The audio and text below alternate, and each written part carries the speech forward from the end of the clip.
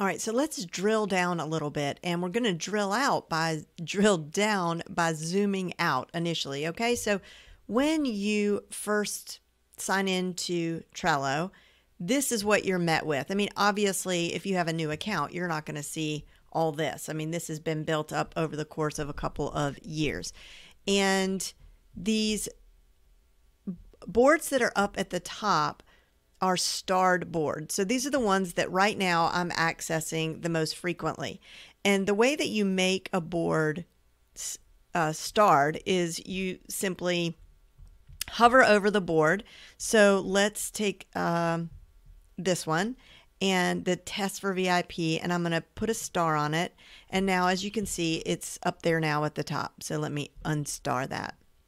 So the very first thing that we're going to do is create a board. We're going to go up here in the top right-hand corner and click the plus sign. Then we're going to go to Create Board. Let's give it a title, and let's just call this one My First Board. And for now, we're not going to add a team. We're just going to click Create. So we're going to keep this super basic, and we're going to build on that so you can learn hands-on all the functionality available to you inside of Trello. So we're going to create 3 lists. The first one is going to be to do. Click Save. The second one is going to be doing. And the third will be done.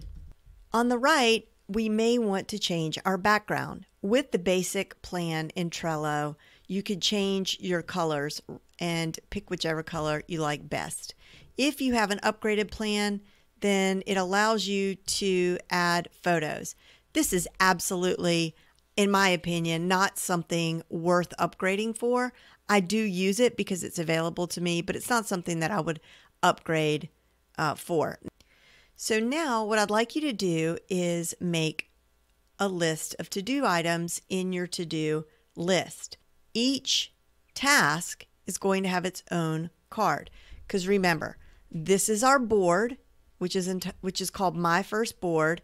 Each one of these, to do, doing, and done, is considered a list, and now we're going to add cards to those lists. I've added 3 items here.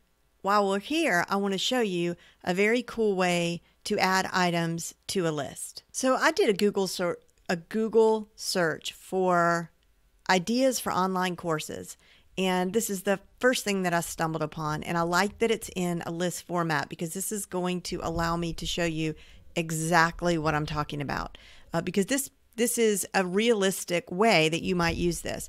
So I'm going to highlight and copy this list.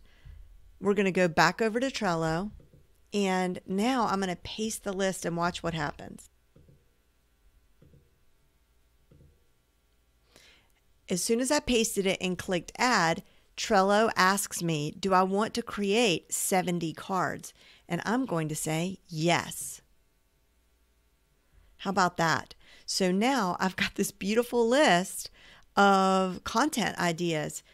So now I've just saved a ton of time creating a list. Now, of course, that could be your own content. You could sketch out a list in any note-taking app, on a Google Doc, anywhere, and just paste it just the way that I did into a card, and Trello will recognize that this is a list of items and ask you if you want to create separate cards for each. All right, so now I'm going to pick one of these cards to start working on. So let's choose this one, How to Build a Website. Let's give it a more detailed description. So my description is a task list for a mini course, How to Build a Website Using Squarespace. So now I'm going to add a checklist of all the things that I want to include. So we're going to call this lectures / videos / lessons. Okay, so in this card, I have added a list of things that I want to make sure that I include in the lectures, videos, and lessons. But I'm going to add another checklist for graphics because I know that for this course and in promoting this course, there's a list of graphics that I'm going to need to get created. So I've made a list of all the graphics that I will likely need for this course. Let's give it a due date. Sometimes I like to add images to my cards. It helps keep me motivated. It also helps to stay top of mind. So I'm going to click Attachment. I'm going to click a Computer. And as you can see, the image is right up there at the top of the card, formatted nicely. Now, once I start working on this card, I am going to move it over to my doing list. And then, of course, when I'm done, I get that great satisfaction of moving it over to my done list. So now what I'd like you to do is stop the video and create your first board. Make 3 lists: to do, doing, and done.